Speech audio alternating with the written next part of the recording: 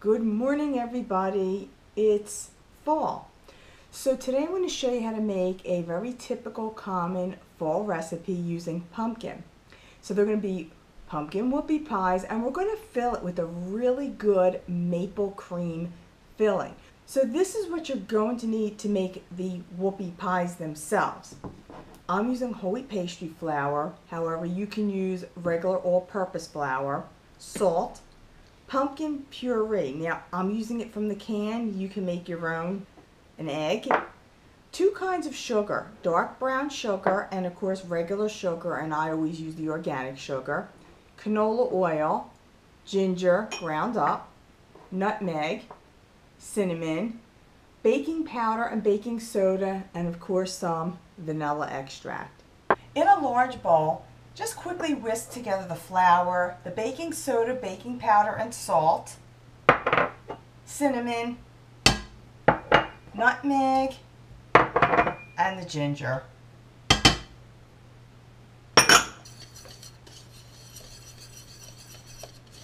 In another bowl, we're going to whisk together both of the sugars.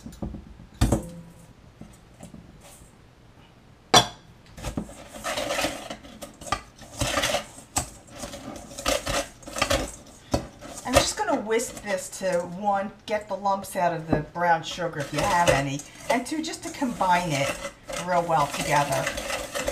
When that's thoroughly mixed, then we're going to just slowly add in the oil and combine that.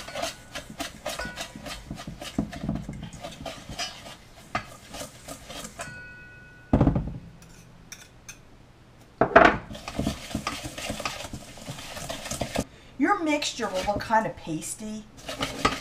Next, I'm going to add in the pumpkin puree. And again, just whisk this real well together. And then the last thing we're going to add in is the egg and the vanilla extract.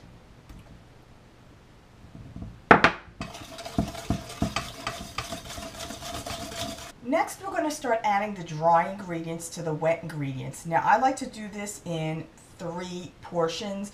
So I'll add in 1/3, mix it together, then another third, and then another third.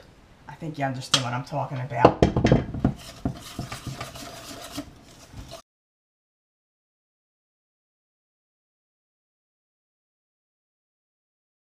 Now, I have a baking sheet lined with a silicone mat. You could use parchment paper if you don't happen to have a silicone mat.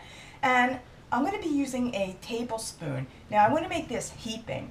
You can make these whatever size you want. I tend to like them sort of on the big side, but you can make small little ones as well.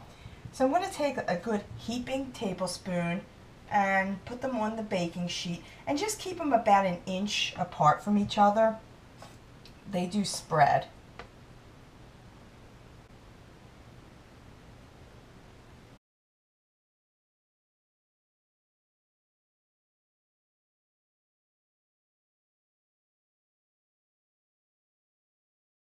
These are going to bake at a 350-degree oven for approximately 10 to 12 minutes.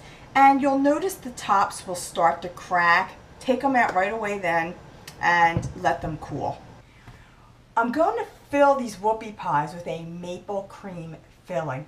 So what you're going to need for that is softened either butter, or in my case I like to use the vegan buttery sticks only because it's a healthier fat, but you could use either one. Powdered sugar. I do make my own organic powdered sugar, which I do have at my website how you can make that as well. Cream cheese, maple syrup, and I'm using a really good quality pure maple syrup, and then some vanilla extract. So we're going to begin by beating the softened butter just a couple minutes to make sure it's smooth and the lumps are gone.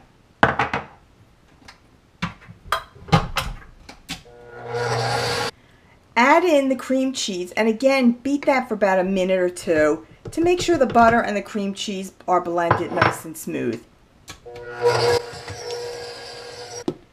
We're going to add the powdered sugar in just a little bit at a time.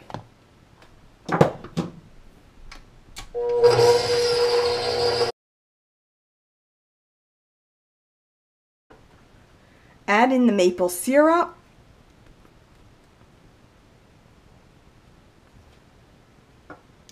and the vanilla extract.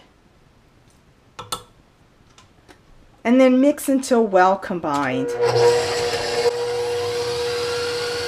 I decided to make my whoopie pies different sizes. I like the smaller size, but I also like them really big as well. So I varied the size up, which is all good. To sandwich them, we're going to take the filling, which if you've tasted it, it's really very good. And just with the spoon, I'm just going to just dollop some on here. That's probably a little too much, but that's okay. And just have the one whoopie pie down.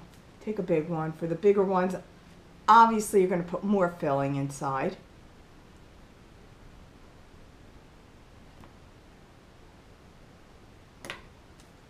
And just close it and sandwich it together. And then until you finish them all. Now, there is cream cheese in here, so that means you want to keep these refrigerated until you're ready to serve them.